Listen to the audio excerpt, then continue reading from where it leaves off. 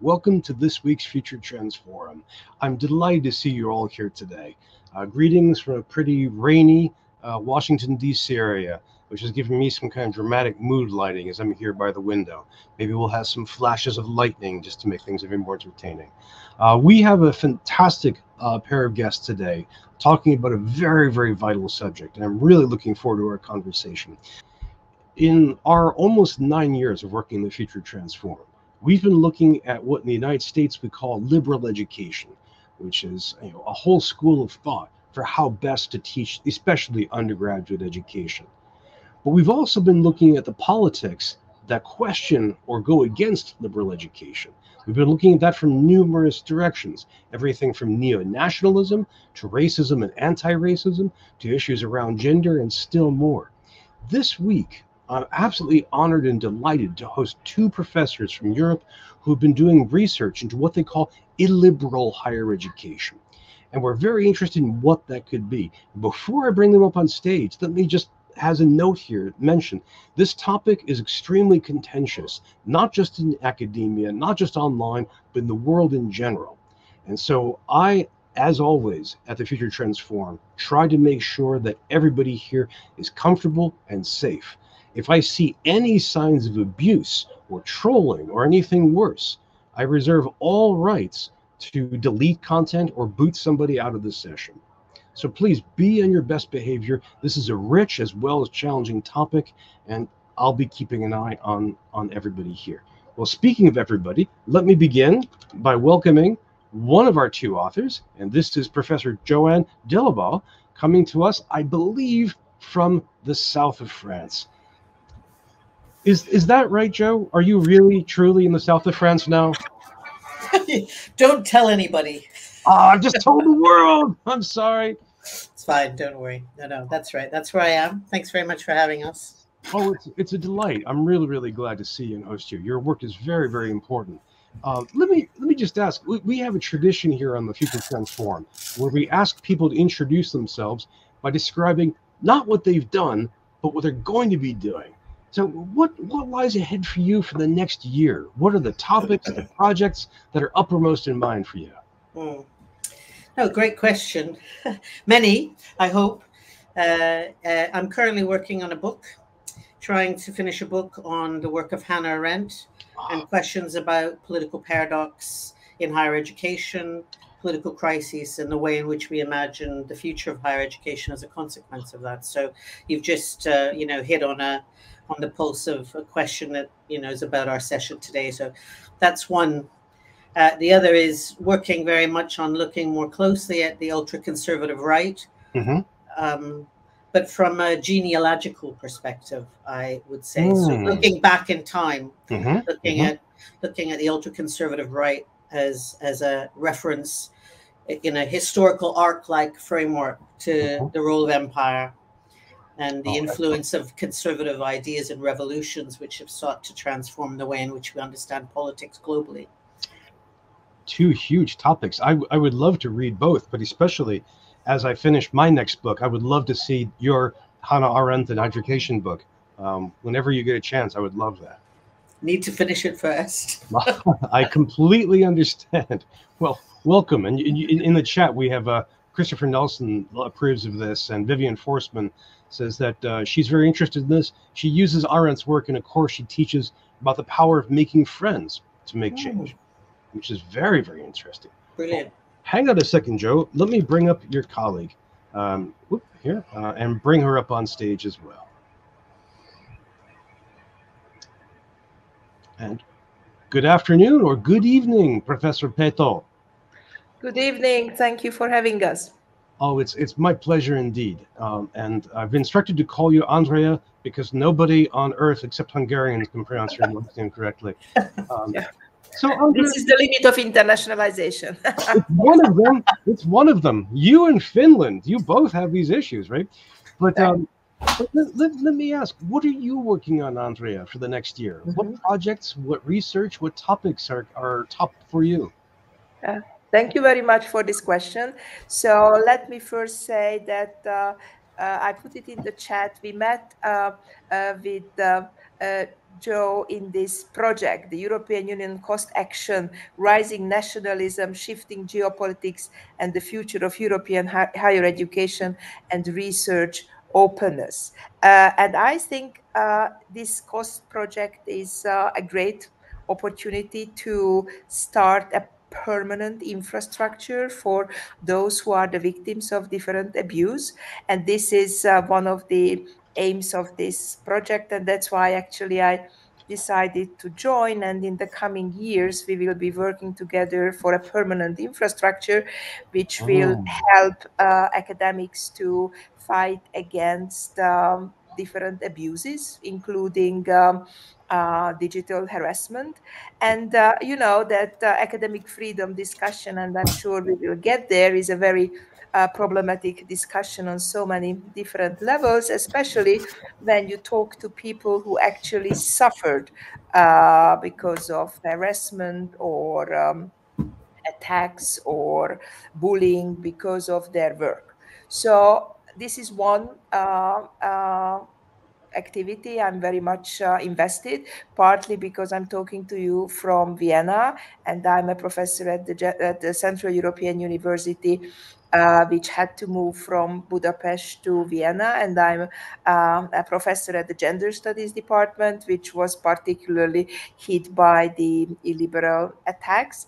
So this is one of the important political and academic missions for me, to somehow turn my personal experiences into a theoretical article. And that's why we are working together with Jo, and I think that's something which is very useful, and also into practice, because I mean the number of books written about academic freedom and scholars at risk is skyrocketing.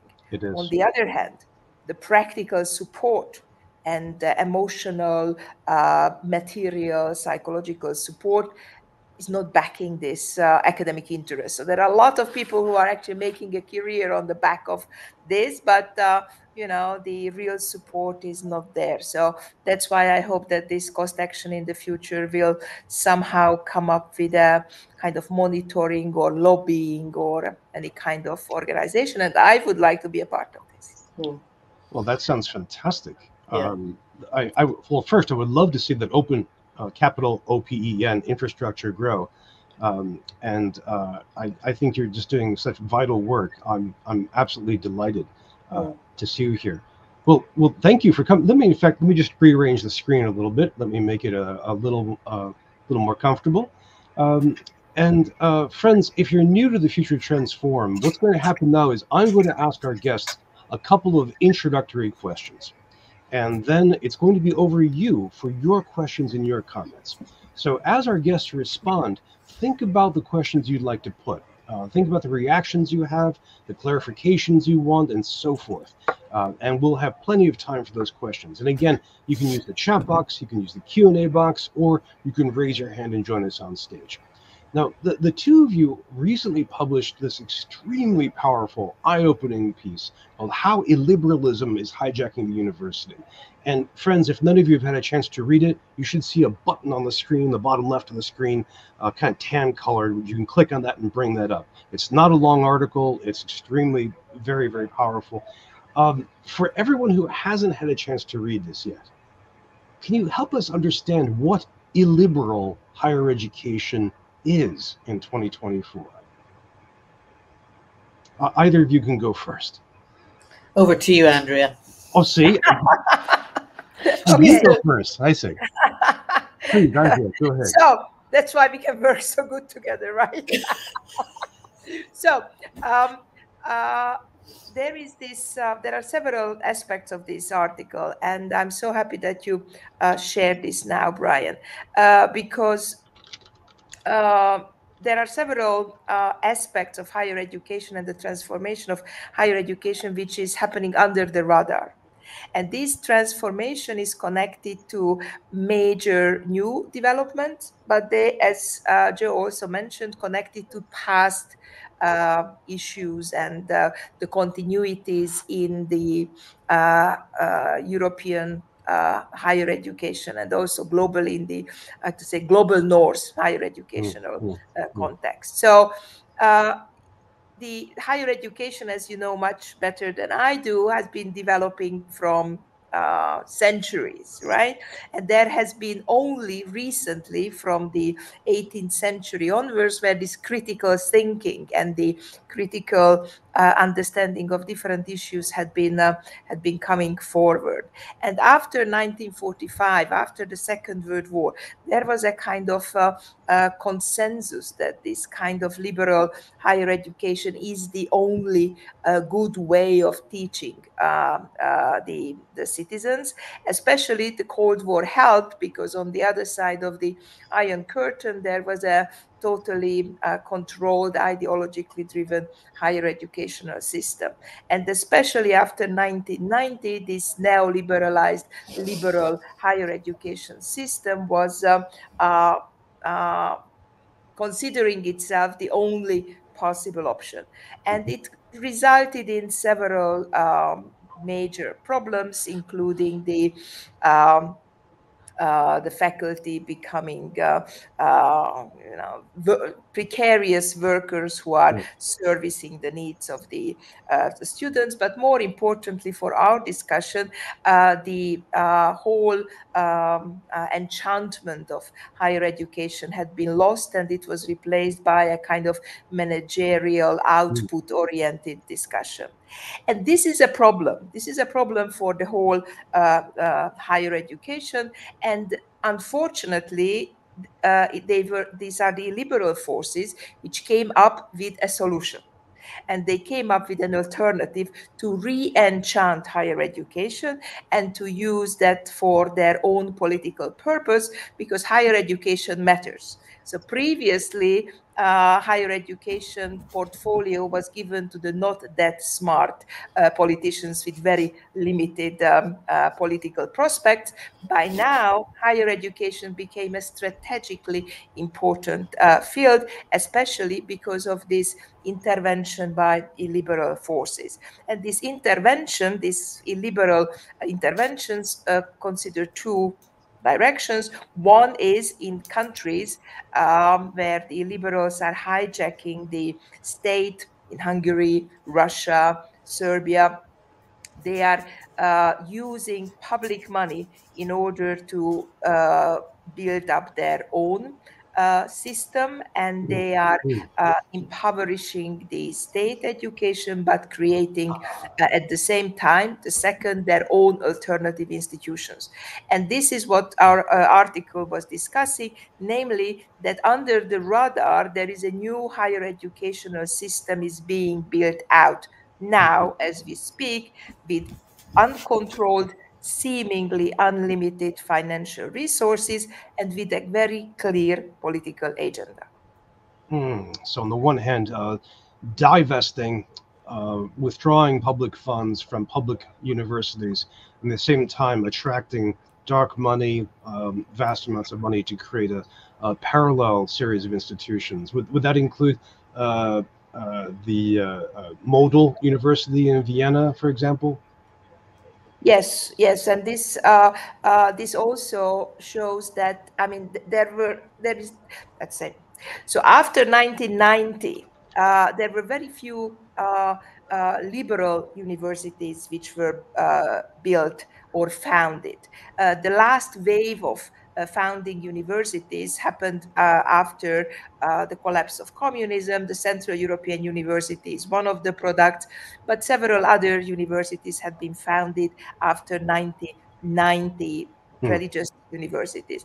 But then there is this no-show in the past 40 years, and this actually raises the question that if this form, university, and the form of university can actually serve the needs of 2024 and more to come, that's the topic of this podcast, because this format, this neoliberal kind of managerial university structure is basically unable to address, to detect, to map the present challenges, not to speak about giving alternatives or solutions. So it's pretty clear that that university as a form of knowledge production, knowledge authorization, and knowledge distribution will transform in the future fundamentally. And unfortunately, as we argue in this article, the liberal forces have got very clear vision how this transformation should happen. I might just follow up there and elaborate a bit more. I mean, the reason why I wanted Andrea to go first is because she's got her finger on the pulse of precisely the constellation of forces that are at work, and Hungary being the case in point. And as you said in your description, having had a front row seat in seeing how it works. There are other, I think, lines of analysis that bring us into the fold so that we begin to see this, I guess we might say new model, if you like, of higher education within the European context. It does exist in the United States in other forms, and there are, some versions of this in the UK, but they look quite different than the Hungarian case actually at the moment. But the range of forces needs to come into play. Who's behind this? Without us, coming across or being co-opted as conspiracy theorists around it. Who's behind this? Ultra-conservative networks that are globally linked, all basically historically, to quote Duncan Bell, historically with certain kinds of dreamscapes of race, dream worlds of race, nativism, the reemergence of race science, the idea of some kind of original sacred identity, and the idea that somehow capturing the university to reinforce its own patriotism, its own sense of itself, at the same time as this moneyed elite, anti-taxers, small staters, all of this is tied up with the illiberal move. And of course, if you're really thinking about the future, the question is, what made this possible? That's the past, of course. But if you're really thinking about the future, what populist ruptures, provided the opportunity for this to take place? What the background that Andrea gave you about the extent to a highly advanced neoliberal rationality, Wendy Brown's notion of this pervasive rationality that we can't escape, providing the space, if you like, for this to happen. So I think, there's, you put the pieces of the picture together and you've got a powerful story about what we could do in terms of forecasting the future of the university. And I think the other thing that I would, move into is what else is being hijacked, based on the title of your question. What else is being hijacked? Well, of course, the notion of the public sphere. I mean, it's been under attack and has been disappearing, for decades, essentially, if you like. That's the new right capture of modern institutions across the globe. But this idea that there should be a public is under siege. And I think this is another version of illiberal that's very important. And, we might be thinking about, the various actors, we could take the UK, things, publications like the Sovereign, I think it's called The Sovereign Individual. I'm not entirely sure I've got exactly the title, but this is Jacob Rees-Moss's father and colleague writing about the idea that this is the future. The sovereign individual is the future. The concept of the sovereign individual of the future, basically. A conversation I was having with my son about this notion that basically, the ultra conservative elites are in charge, essentially capturing the institutions and basically saying, you can't survive this, then you won't survive it. And the institutions should teach you that. And if they don't, if they're striving towards the public, this is not a good idea. And, this is, deeply, deeply problematic for anyone who actually has the larger commitment that actually critical intellectualism and the university is a space for critique, the development of robust, politically stable societies, inclusiveness, all these things are really part of the picture as well. Oh, thank you both. This is a terrific, detailed answer, which I think gives everybody here a great deal to think through.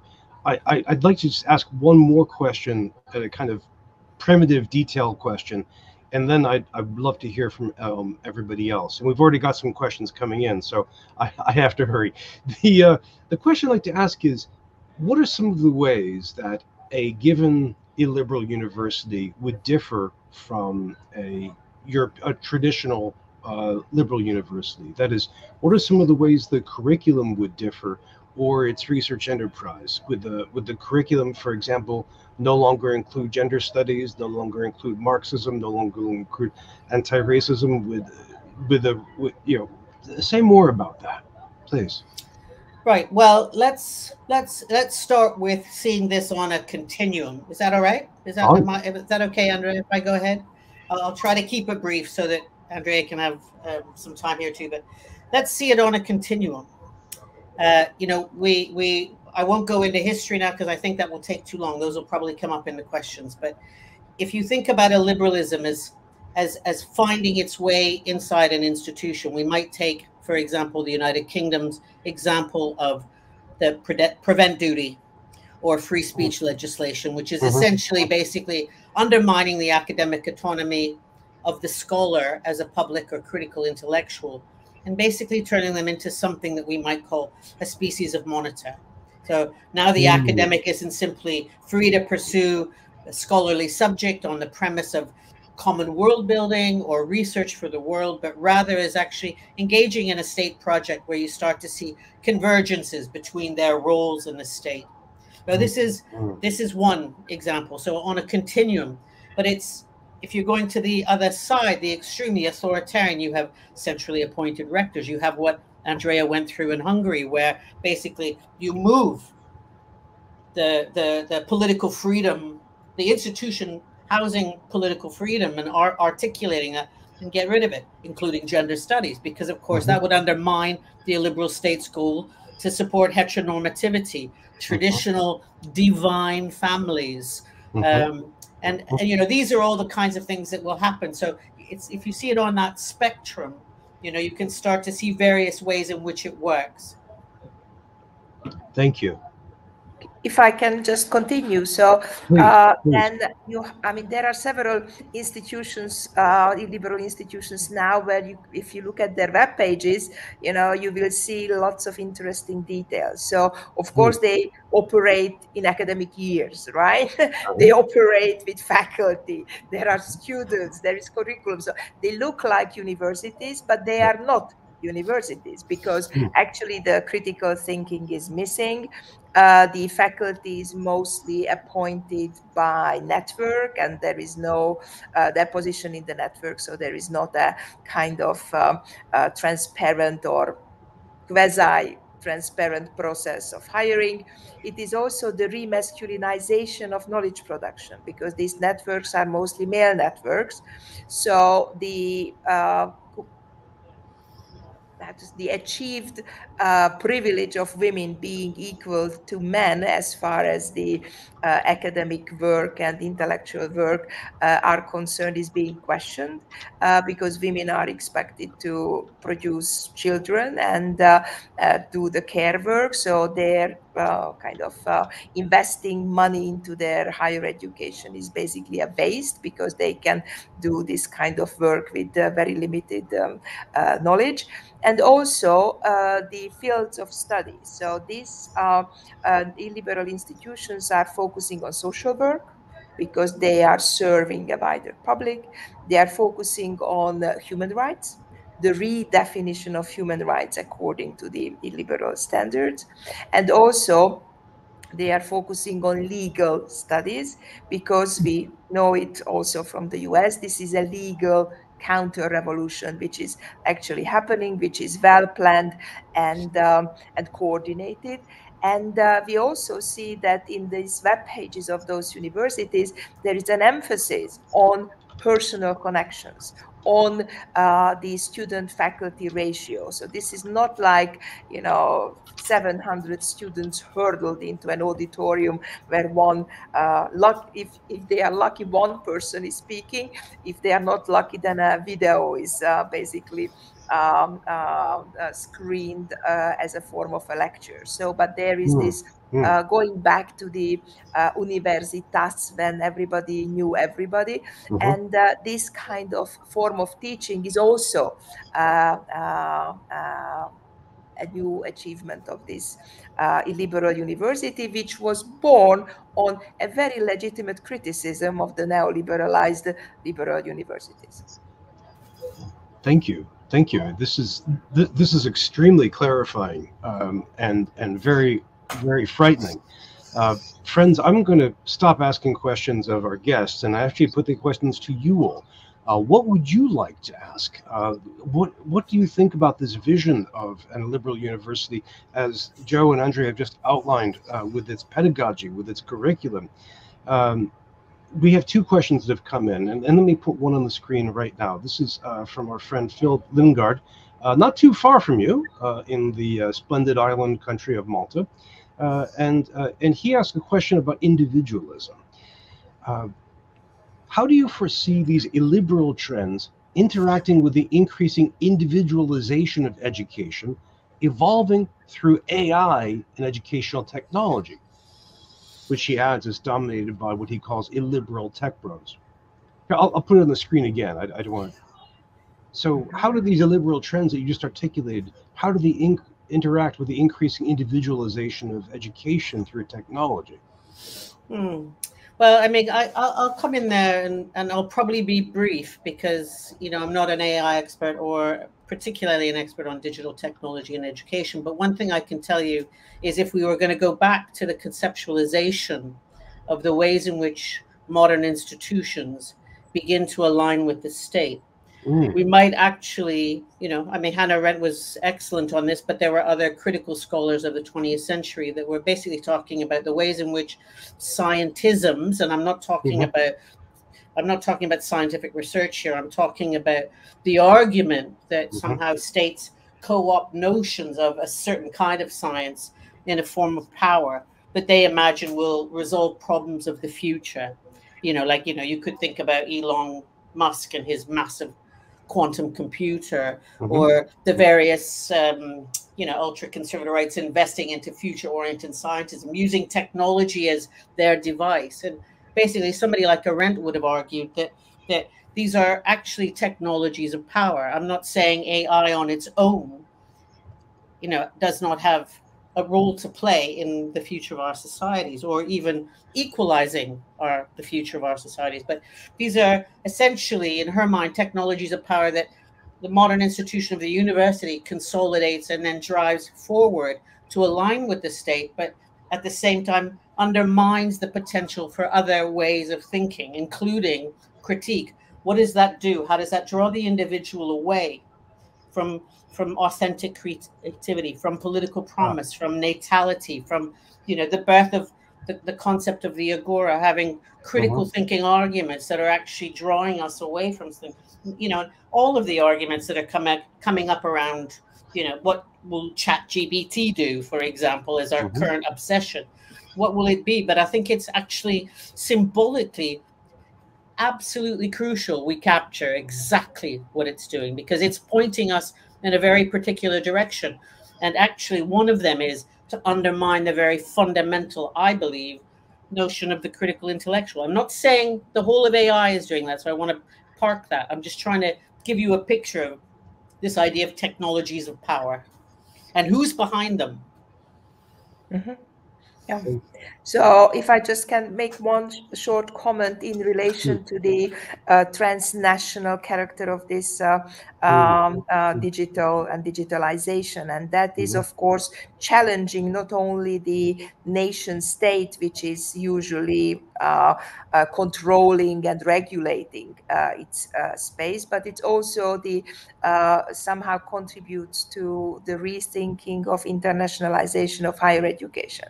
So, because if there is a shady company which is selling an online degree online internationally, that is actually challenging the accreditation process and the national process of quality control. And that is all in flux. But being a person of glass half full, let me say that this kind of digital spaces can also be spaces of resistance. And let me mention the OFF University in Berlin, for example, which is doing fantastic online digital courses for those who are either living in countries where these kind of courses are unavailable, or they are scholars who migrated and they just want to be a part of an other scholarly community. And I had the privilege of teaching a course there, and the securitization of this kind of teaching was mind-blowing at the first time when I was entering into this field. And that also shows that what we are talking about is strategically important, because the securitization of this field, like higher education, and even sending an email to a colleague in higher education nowadays requires authentication and I don't know what. So, I mean, this is totally changing how the teaching and the role of the critical intellectual, as Jo was saying, is transforming, because you feel like very often as a privileged knowledge no owner who is threatened by different dark forces, and this is not a good feeling. But that's the reality. Therefore, you have to have all these different mechanisms, and that the Off University actually developed all these fantastic digital and online tools to save the data of those who are actually want to study. And that's also something which is new, because you believe that universities are spaces, brick walls. You enter, you talk to people, and then that's the university. But no, I mean, it is transforming fundamentally. Wow, that's a fantastic comment. That's thank you for pointing us to the Off University, friends. I threw in a link to that in the chat. Thank you, but Phil. First of all, Phil Lingard, thank you for the excellent question. And friends, if you're new to the forum, that's an example of that Q&A box question. So you can please feel free to follow up. Again, the bottom of your screen, white strip running along it, the question mark, type in there. We have another question coming from our good friend Tom Hames, coming to us from Southern Texas. And he has a question about politics as well, which is appropriate since he's a government professor. And he asks this: how do illiberal governments, like mine in Texas or that in Hungary, keep liberal ideas from filtering back into their societies? The Cold War and Helsinki Accord should have taught us that doesn't work. Very good question. Very good question. Very good question.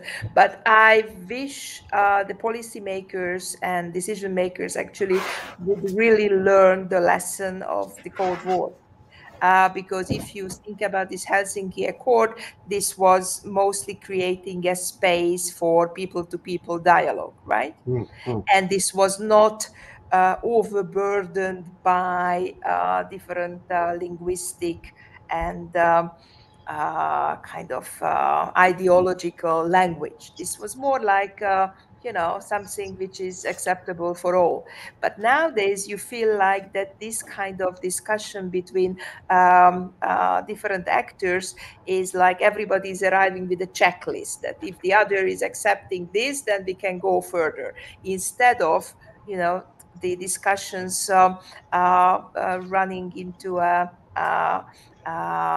it would be really a dialogue, figuring out where are the common points. Everybody arrives with a very fixed list of criteria, and they are just checking if the others are meeting with those or accepting those criteria. And again, let me be the person glass half full. I mean, there are lots of alternative higher educational and educational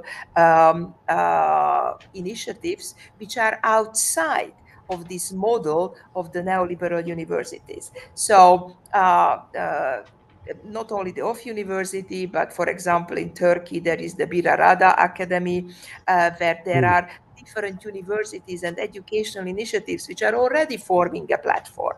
And the safety of digital space offered also space for the Afghan women to do a kind of educational activity. So in that sense, there are lots of developments on the ground, but the donors and the policymakers, they do not recognize this, because their radar, their tick, like that, ticking the box exercise doesn't match the reality in the ground. So that's why the Helsinki Accord was a really good example. So thank you for that, because that was the moment when the donors recognized that dealing with the other part of Europe, they need a different strategy, they need a different language.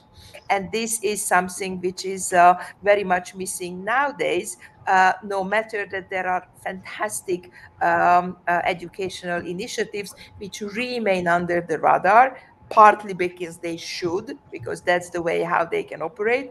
But the donors and the politicians, they also unable to recognize this. Yeah, I might follow up there and kind of come to the, I think that's really useful background, and come to the question in a targeted way. So we took the case of Texas and Hungary, and I want to also acknowledge somebody who did quite a lot of work on our project, ESRC and Crisis Project, on questions around dark money capture. And she introduced me to someone called Isaac Kamola, who's in the States, who's written a really good book on that work. And I'll send you the reference, Brian, to that, because I think it's, was a very important piece for us in terms of comprehending, what this does inside universities, or, what role it might play in influencing in universities. And one of them might be to get, more politically driven inside the governing side of the institution, is the lack of, for example, academic protection, the loss of tenure. All of those things could be behind that, especially if people are actually saying things, as we started with Andrea's commentary, saying things against the state that in fact are not palatable to that particular group, or to the conservative right who's got a hold on the institution. But you've got a whole series of other things going on, don't you? You've got versions of this elite capture we're talking about. We've got using the universities as spaces of political lobbying in a particular direction. You've got clientelism, that is basically driving this, which is coming back to that academic market, where the institution can't be public, but actually it's about clients. It becomes a space of service, like capital service. I mean service providers, as in not public service.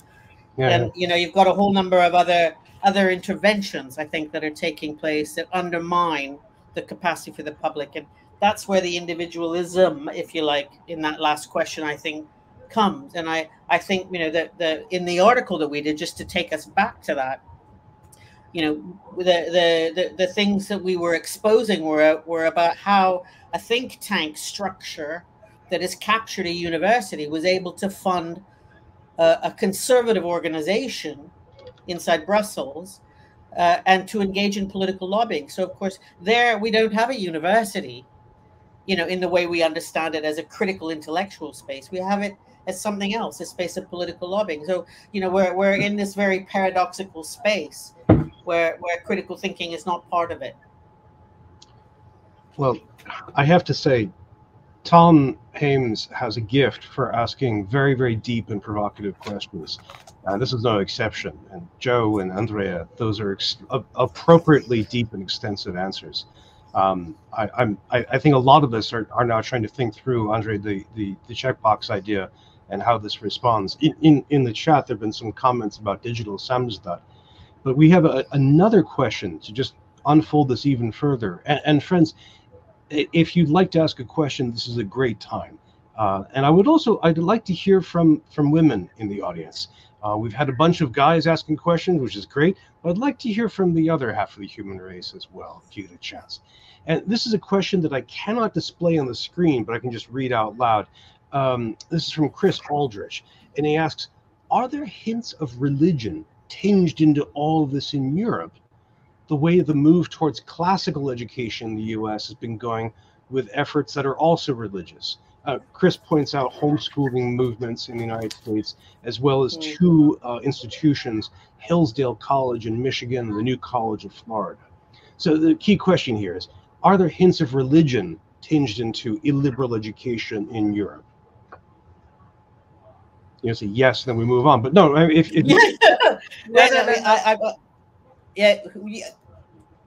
I'll let you go ahead, Andrea, and then I'll follow up. Thank you.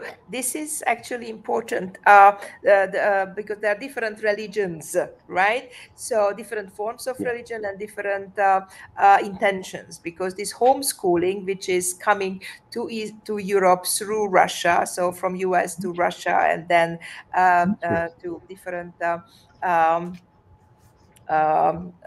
European countries, this is basically aiming to what Joe was saying, to redefine what public space is. So what education is basically about sharing and discussing values and creating citizens and a group of people. But the homeschooling is going against this kind of public space and public good, especially because some of the teachers are doing this teaching without any proper credentials or proper academic authorization. So here I think we should differentiate between the fundamentalist activist religion and the, I would say, mainstream traditional religious schooling, because I don't see any problem that, you know, there is a Catholic university in a certain country which is focusing on religious education. But here we have got a kind of very different aim and a very different agenda for education, which is actually destroying the state and going back to the old war of the 12th century between the state and the religious authorities.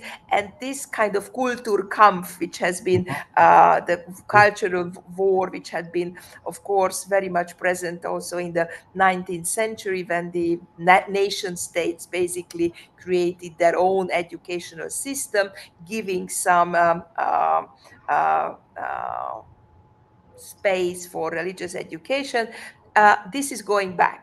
So, I mean, you can say that this is backsliding. I'm not particularly fond of this concept of backsliding, but it is showing that religion is actually also in the forefront of not only destroying the public spaces and the concept of citizen, but also it is hijacked by different political actors. So there is nothing wrong with religious education, but it is wrong when certain shady figures are actually showing up with certain political agendas, instrumentalizing, emptying those religious concepts and ideas and institutions for their very shady, very often financially driven agenda. And maybe the follow-up to that is this sense of which we have to again step back in time. So I think Andrea's description gives us a contemporary picture of what this looks like. You know, how can this play out?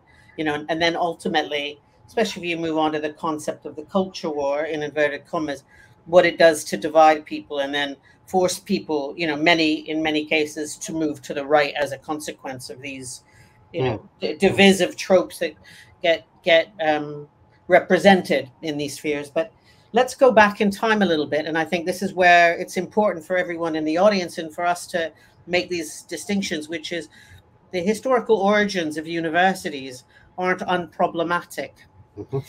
You know, let's look at the history of Yale, for example, in the US, or the history of the institution I work in, you know, the medieval institution, which is essentially representative of empire. And much of the framework, whilst I think very different from the way moralizing is worked, was premised on the organization of moralizing norms, certain ideals of the so-called educated citizen, certain ideals about, you know, the body who could be educated, certain ideals about who represents that.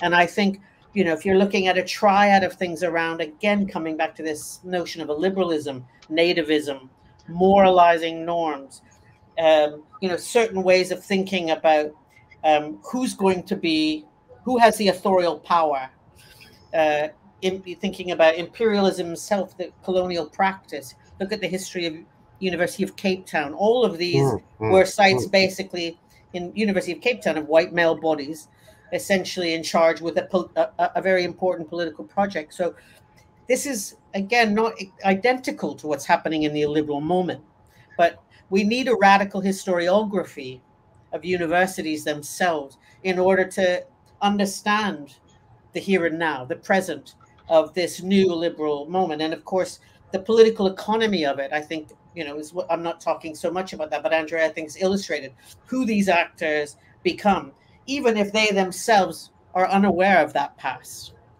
I wouldn't say certainly the elite actors in the ultra conservative right movement that are, networked together to change political conduct and the role of the university, turn it into a think tank, make it a political lobbying space. They're very aware. They're acutely aware. They're, very well educated people. We're talking about the Peter Thiels of the world and many others. They're very well educated.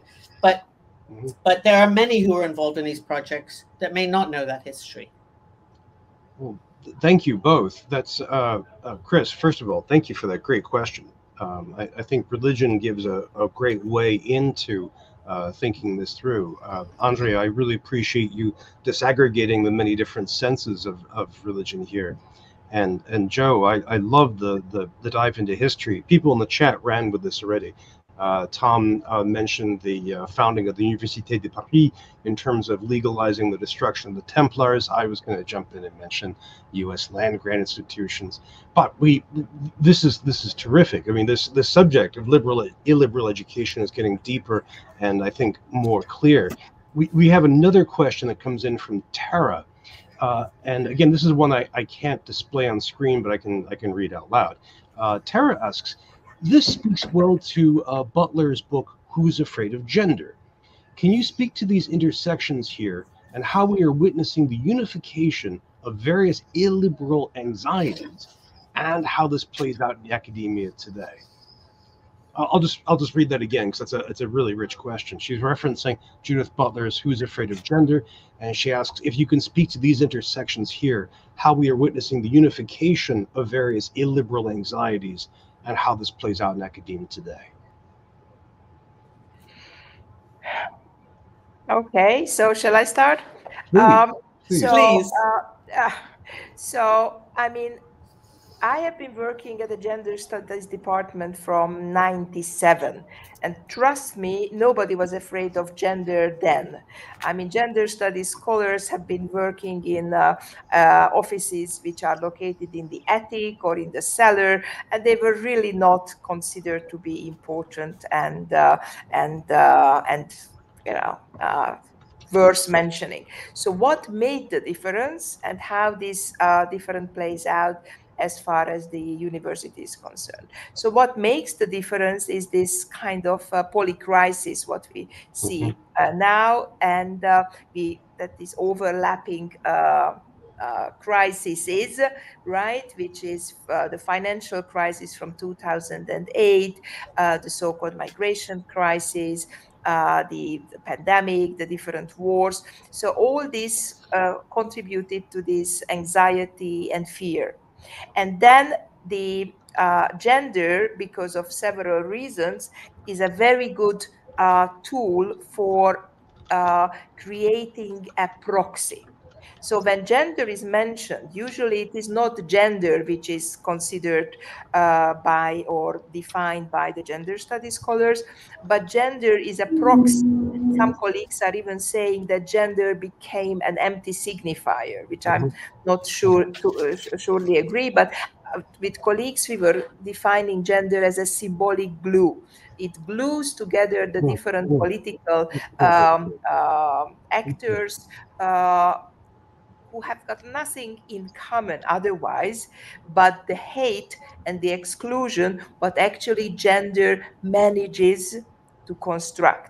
So the Polish football hooligans, the Russian Orthodox Church, the fundamentalist Jews, the Christian fundamentalists, I mean, they cannot be farther apart, but gender, what they call gender, as a glue. So it has got nothing to do with what gender studies scholars do, but this is a proxy, this is a glue which glues them together in order to create an alternative to the neoliberal world order with hate exclusion, and creating an enemy. What is the tragedy? That this enemy, they are actually real people who are living their real lives. Yeah. And this kind of irresponsible, I would say, cynical construction of the enemy is contributed to this debate and the fact that if you are coming to Hungary, there are all these huge billboards saying no gender, no war, right, in English, which is a very good tool of the illiberal government to use gender as a symbolic glue to stabilize the political constituency who are voting for them without really explaining what is behind it. So this is rather a political communication strategy than a real action. And of course, it has a consequence to higher education, because this, what they call gender studies, is of course nothing to do what gender studies does, because gender studies actually became a fantastically interesting developing field using this political opportunity what the liberal forces gave or offered to gender studies to contribute political debates in a meaningful way. Right. Thank you. Please. The other, I suppose the extension of that, and I think I'm probably repeating what Andrea is saying, but I think it's important, is that we might think about this within the frame of the way in which the right appropriates identity politics for its own purposes. In other words, this is absolutely, as Andrea says, strategic. And I too was an editor of a journal, Gender and Education, for a number of years with a number of feminist colleagues, and it was a burgeoning field. You know, we couldn't stop, you know, the work from coming in. Again, nobody was afraid of it, but the reality is here that identity politics in this context becomes a distraction, political distraction for them, that to enhance their alternative political imaginary. So distract it away from the class warfare they're actually trying to energize, the race warfares they're trying to energize, the ways in which they're trying to consolidate power. These become distractions that again split and rupture political constituencies. And often in the, you know, affective registers of anxiety that come with all of this, you'll see this shift to the right. They know exactly, you know, what they're doing to try and manipulate it. So this idea that they could, you know, for example, let's take Brazil as a case, you know, represent Judith Butler in inverted commas as the Antichrist against the notion of traditional values is a distraction for their populist political agendas. And I think that's really important, is what, you know, what's being appropriated here in the name of this elite capture, an attempt to capture the institution. And again, of course, if you can't have that conversation in the university, what does it become? So that's where your future, you know, your notion of the future is important, because, you know, you can be absolutely certain that the conservative right is thinking about the future. You know, that this is very much a future-oriented political agenda with new geopolitical alliances behind them. And I think, you know, new and old, to be fair. So I think, you know, these are really important things for people to kind of have a sense about. Well, how are we navigating it? How do we understand it? How do we respond? You know, that's the crucial point. You know, what are our problem-solving tools? In the article that we shared, you know, we were thinking, what, you know, we're worrying that the university itself, even the critical one, is not necessarily equipped to deal with the complexity of this, partly because of the bureaucratization of the institution, the privatization, you know, the essentially acceleration of workload politics and all of these things that are getting in the way of doing good politics inside institutions.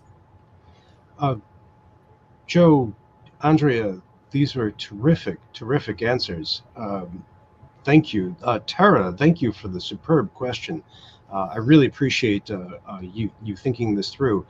Again, I think like with religion, gender, or if we put in quotes, gender as in gender ideology, is another great way into this question of liberal education. I'm afraid I need to wrap things up, though. We've just powered through our hour of conversation at a kind of graduate seminar level of excitement and richness. Jo, Andrea, I want to thank you so much for being fantastic guests. I can see in the window behind you, Andrea, it looks like the sun has set very dramatically.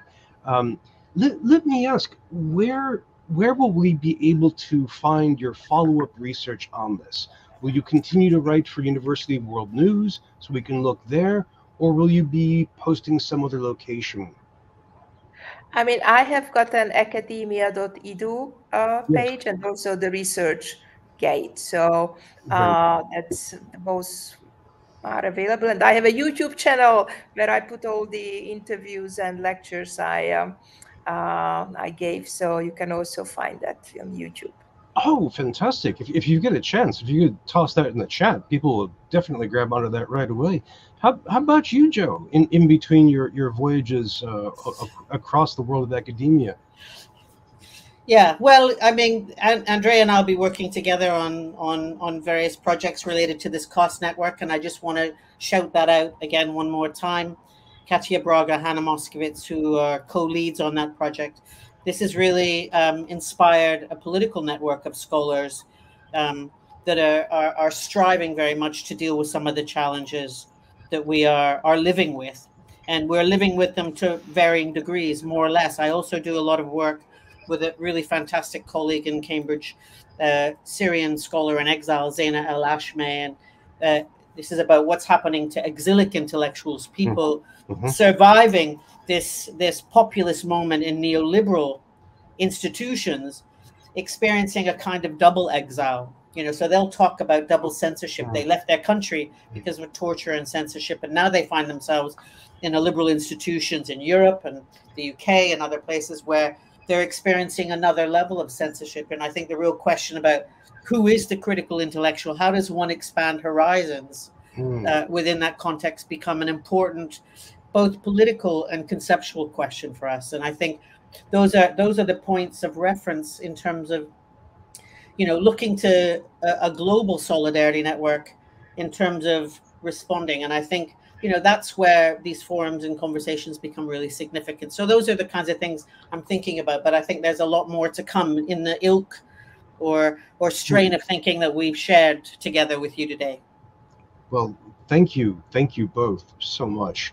Thank you for having us. We would love to have you or your network. We'd love to have your network join us at some point if you like this. And we'll talk to them. Everyone in the chat, thanks you so much. Have a good evening there in Central Time. Friend, don't leave yet. We have just want to point out where we're headed for the next few months in the program. Thank you all for the very thoughtful questions, and I'm so glad that you were able to make time to work for this. If you'd like to continue discussing the question of illiberal education, dark money, the questions of what we reveal when we look at this through lenses of gender or religion and so on, please, you can feel free to take to social media. Use the hashtag FTTE if you can, and here you can find me on Twitter, LinkedIn, Mastodon, Threads, and Blue Sky, and as well as, of course, my blog. If you'd like to look into our previous sessions, which have touched on this from other ways, including academic freedom, just go to our archive at tinyurl.com/FDFarchive. If you'd like to look into our upcoming sessions, which touch on other topics from enrollment to reforming grading to preparing for a Trump administration in the U.S. to the future workforce, just go to the Future Trends Forum website at forum.futureofeducation.us. Thank you all again for being great discussion partners and thinking partners. I hope you all are safe and sound, and we'll see you next time online. Take care. Bye-bye.